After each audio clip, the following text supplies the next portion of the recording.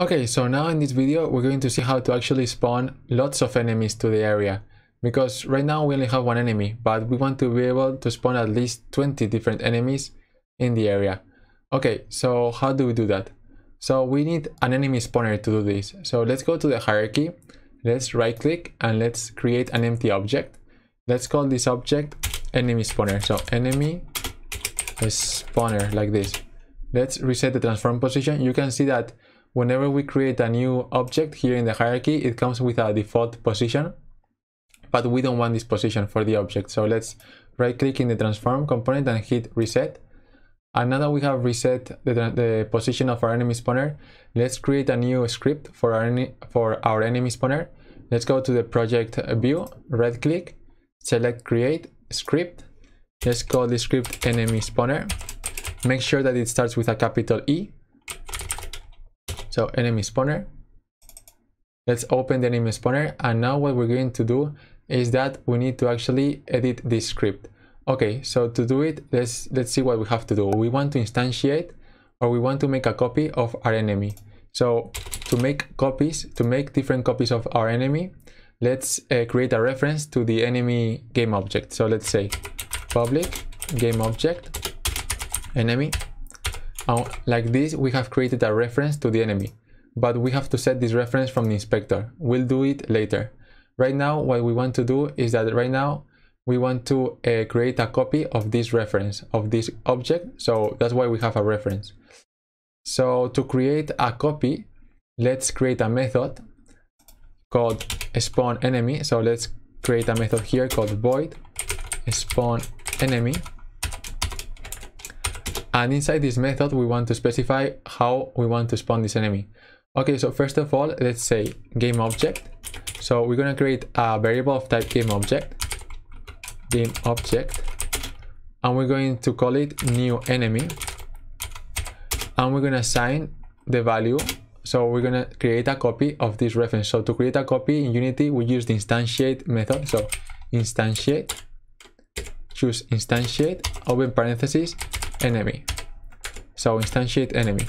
So like this, we have created a copy of we have created a new enemy. So now we need to set the transform.position of this new enemy. So just type in new enemy dot transform dot position equals new vector2, and we're gonna have a random value here. So we're gonna type in rand x and rand y. So what is rand x and what is rand y? So rand x will be a random value. Rand x will be a random value along the x-axis, and random y will be a random value along the y-axis. So first of all, we need references to create these random values. So if we go back to the Unity inspector, we can see that we have a camera, and this is the outline of the camera. This white square that you see, or this white outline, is the camera. So we want to create a reference to this point over here of the camera and this point. So the bottom left and the top right corners of the camera.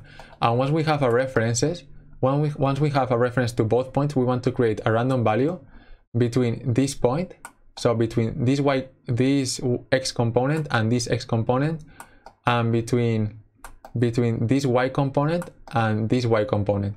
So we want to create random values, but we need the reference first. So let's go to the Unity editor. So here we're going to declare, let's go to the Visual Studio, and here we will declare the random values. So let's define them here. So float rand x, and I've gone, okay, float rand y.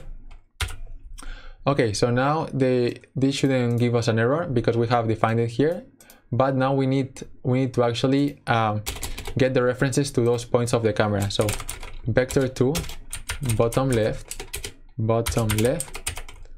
and vector2 bottom right.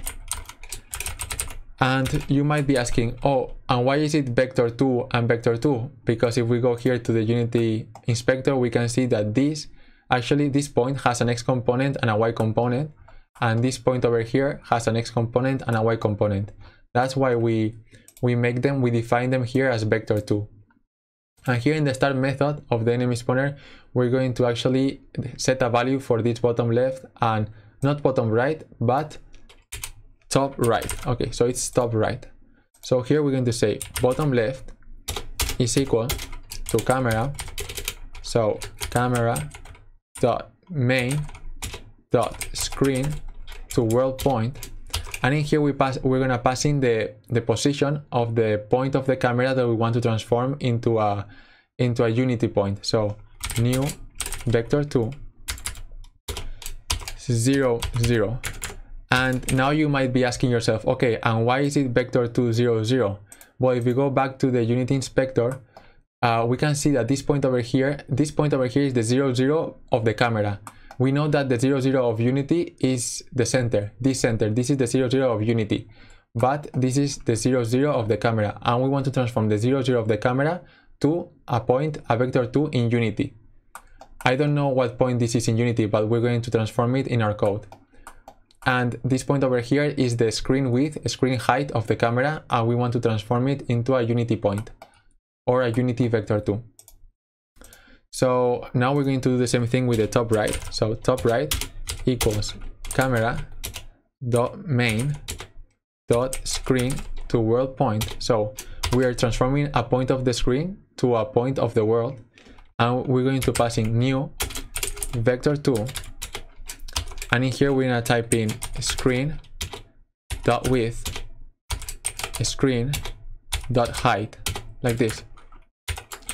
Okay, so now we have references to the both corners of the camera. Now what do we do? Okay, so now what we have to do here is we need to create a value for a random x and a random y. So to create a random value, we say random x equals random, so random dot range, and inside the parentheses we're going to specify the minimum value and the maximum value of a random number. So the minimum value is going to be the bottom left position, so bottom left dot x. So the minimum value is going to be the x component of our bottom left vector 2, and the maximum value is going to be our top right, so the top right component, the x component of our top right vector. Okay, so now we have defined the value for the rand x. Now let's define the random value for the y. So rand y equals random dot range, and in here we're going to put bottom left dot y and top right dot y, like this. So basically, if we go back to the unity inspector, we're getting a random number between this point and this point, between the x value of this and the x value of this, and between the y value of this point and the y value of this point. So our enemies will be spawned at a random position inside this area. Alright, so let's go back to the Unity editor, and now we can see that we can spawn enemies. So this method, whenever we call this method, we will execute this code and we will spawn an enemy at a random position. So how many enemies do we want to spawn? So we want to spawn a couple of them. We're gonna try with 20. So int number of enemies equals 20. Let's define a variable for the number of enemies, and inside the start method we will create a loop that will go from 0 to 20 or from 0 to 19, and will spawn each time this method executes the code inside. We will spawn an enemy. So to do this, we will create a for loop. So for int I equals 0.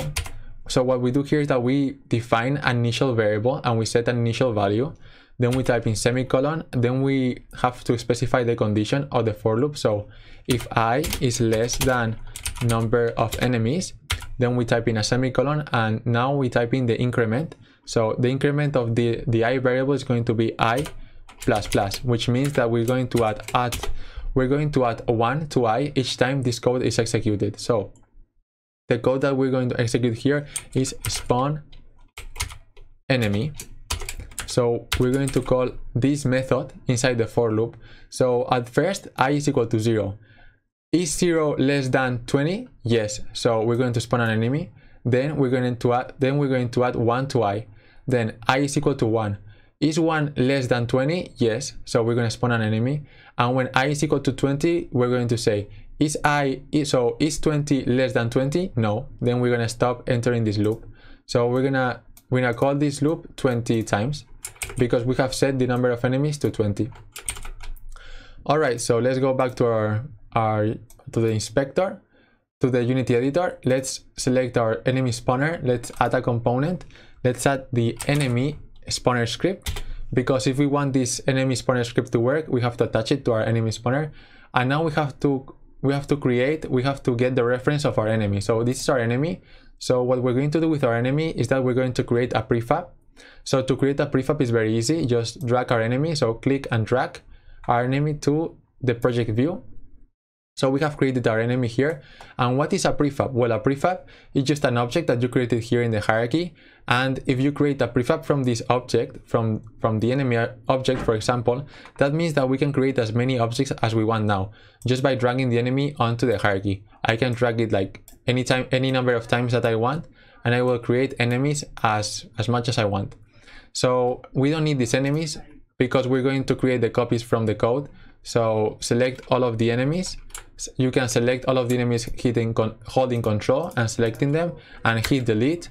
And what we're going to do now is that we're going to select our enemy spawner, and in this reference we're going to pass in the prefab. So click and drag the enemy prefab to the enemy field. Okay, now that we're here, you just save the game and now hit play. And now we can see that we have a random, well, it's not a random number, it's 20 enemies here on the scene and on the game view. So now we can just go around with our player, eating and killing all of the enemies. Okay, so everything works perfectly. So that's going to be it for this video. I'll see you in the next one.